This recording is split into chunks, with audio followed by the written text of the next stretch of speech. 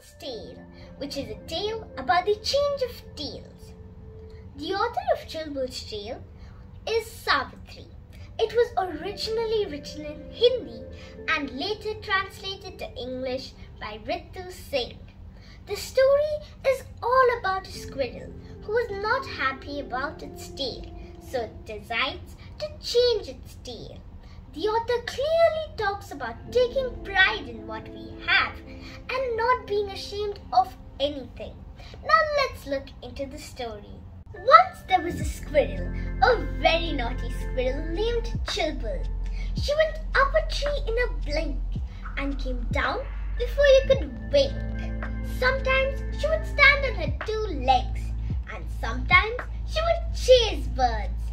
Once when Chulbul was sitting on a branch of a tree munching walnuts, her gaze fell on her tail. She pondered over her problem over a long time till she came up with an idea. Why not go and meet Dr. Bamboo the bear?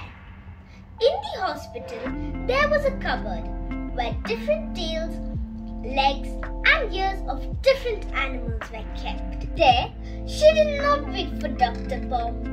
She looked out for the perfect tail for herself. After a while, she chose a tail of a monkey. As soon as Dr. Bamboo arrived, she kept the monkey's tail on her table. She asked, "Please, Dr. Bamboo, could you fix the monkey's tail for me?" Dr. Bamboo peered over his glasses and asked, "What on earth for? What's the matter with your tail?" Chulbul insisted that she wanted to change her tail, but Dr. Bamboo didn't think that a monkey's tail was suitable for her. But Chulbul was stubborn and told Dr. Bamboo that she wanted to change her tail. Once the tail was fixed, Chulbul jumped about in joy. "Now I can sit on branches high up and my tail hanging down like monkeys." Delighted with the idea, she left the hospital. But then, what happened? The tail was quite heavy for her. She could barely walk. She could barely climb the tree too. She was totally exhausted. No way, this tail is not right.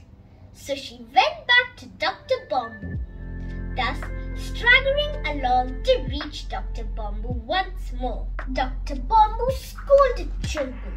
"I told you so," he said. She was sorry and asked to fix a cat's tail on her instead. Dr. Bamboo removed the heavy tail and fixed the cat's tail in its place. "Well, at least the cat's tail is lighter than the earlier one," thought Chulbul.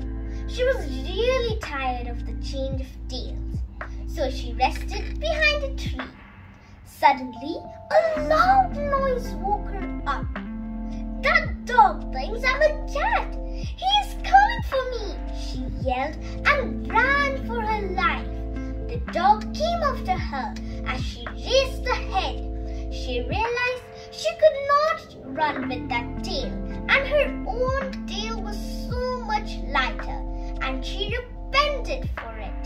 Stumbling and falling, she managed to reach Dr. Bamboo's hospital again. "Help, Dr. Bamboo, help!" cried Chulbul and ran inside. The dog stood outside barking. "Woo, woo! What is it now?" asked Dr. Bamboo. Chulbul explained to the doctor that that horrible dog is after me. "Just give me back my tail, just mine," Chulbul said, shaking her head sternly. Dr. Bamboo smiled and said, "Now you are back to your senses." He cheerfully removed the cat's tail and fixed the naughty squirrel's tail back. Chulbul got a great relief, and without a care in the world, Chulbul walked home happily with a song on her lips. "My tail is the best, so furry and light. I can scamper all day and dance through the night." Here we come to the end of the story.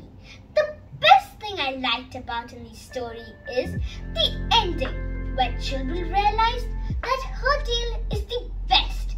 Even the author very clearly talked about it. We should always be proud of what we have and not be ashamed of anything. We all are a beautiful creation of God, and each individual is unique and be proud of it.